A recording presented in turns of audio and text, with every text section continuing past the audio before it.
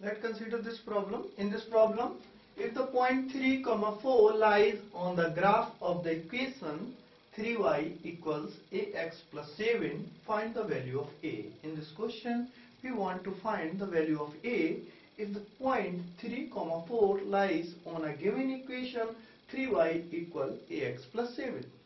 So in such type of cases, we always put the value of x and y given in the point. So first we will write the equation 3y equals ax plus 7, as this point lies on the graph, so that 3, 4, this point will satisfy this equation.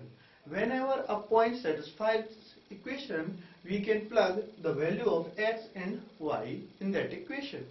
So here, first value always for x and second value always for y.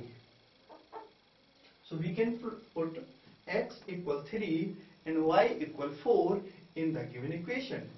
So here 3, what is the value of y? Y equals 4 equals a. What is the value of x? X equals 3 plus 7. If you don't want to use bracket, you can write these values without bracket using sign of multiply, because there is the sign of multiply between 3 and y. Similarly for the 3, you can write with this way also. Now 3 times of 4 gives me 12, 3a plus 7.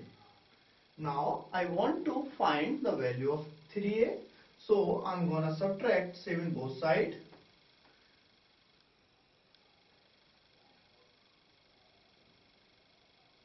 When I subtract 7 both sides, I will get 12 minus 7 gives me 5. 5 equal 3a.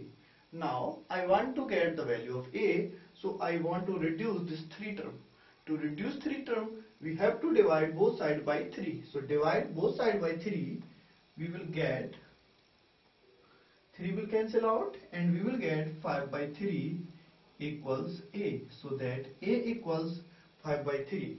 With this help of method, with the help of this method, you can calculate any coefficient which is not given in the equation with the help of the given point.